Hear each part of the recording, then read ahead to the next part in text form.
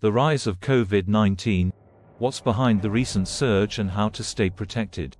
Feeling run down? It could be COVID-19 again. Have you been feeling unusually run down, battling muscle soreness, and dealing with congestion?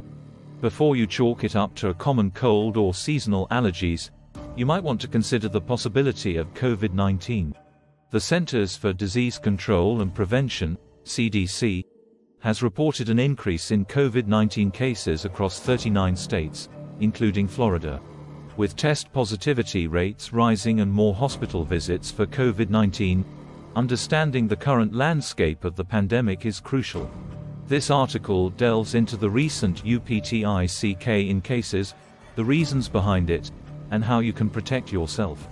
A summer surge, what the data tells us. A rise in positivity rates.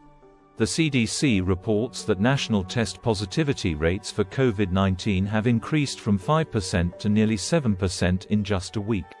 This rise is mirrored by increased hospital emergency room visits for COVID-19 infections. The Florida Department of Health has also noted a significant increase in cases statewide. Local impact in Southwest Florida. In Southwest Florida, both Lee Health and NCH healthcare systems have observed more COVID-19 patients. Dr. Jan Gonsenhauser, Chief Medical Officer of Lee Health, mentioned a noticeable uptick in COVID-positive patients seeking care. Similarly, Christopher Raphael, Administrative Director of Critical Care at NCH, reported a jump in COVID infections, with laboratory confirmations increasing from 28% in April to 36% in May. Statewide trends. Florida's statewide infections for the week of June 14 stood at 8,927 cases, up from 6,568 cases for the same week in 2023.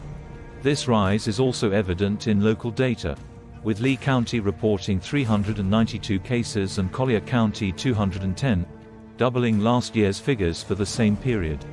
Unpacking the factors behind the increase. The role of travel and indoor activities.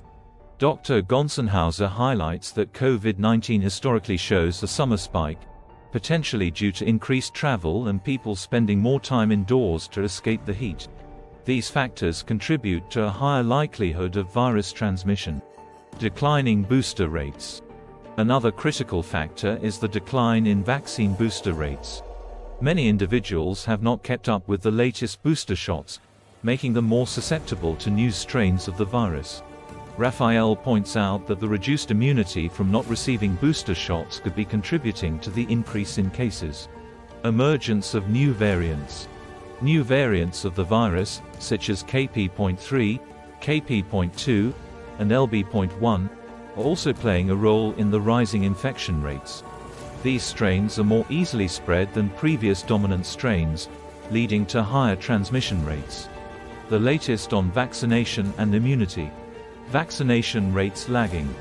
The CDC reports that as of mid-May, only 23% of adults nationwide have received a vaccination update since September.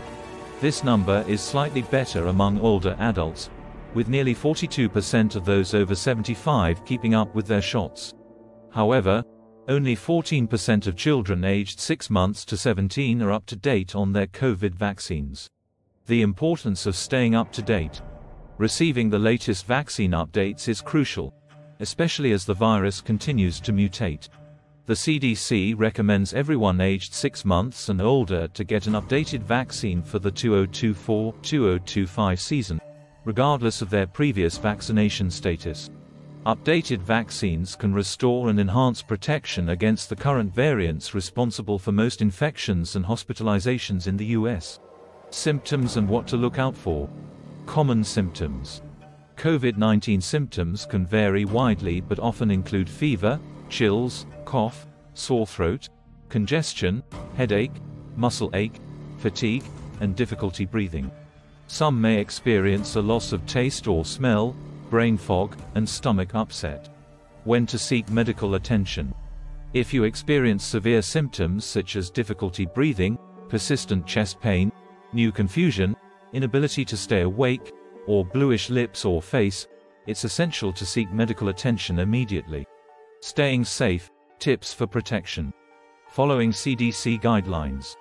To stay protected, follow CDC guidelines, which include staying up to date with vaccinations, wearing masks in crowded indoor settings, practicing good hand hygiene, and maintaining physical distance when possible. Monitoring local health advisories. Keep an eye on local health advisories and updates from the Florida Department of Health and your healthcare providers. These updates can provide valuable information on current infection rates and recommended precautions in your area. Boosting your immune system. In addition to vaccination, focus on boosting your immune system through a healthy diet, regular exercise, adequate sleep, and managing stress. These lifestyle factors can help improve your overall health and resilience against infections. Staying vigilant in a changing pandemic landscape. As we navigate the ongoing changes in the COVID-19 pandemic, staying informed and proactive is key to protecting yourself and your loved ones. The recent rise in cases serves as a reminder that the virus is still present and evolving.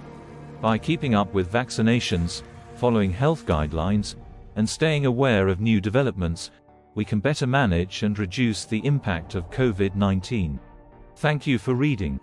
If you found this article helpful, please share it with others, subscribe to our channel for more updates, and leave your thoughts in the comments below. Together, we can spread awareness and knowledge to help combat COVID-19 and prepare for future health challenges.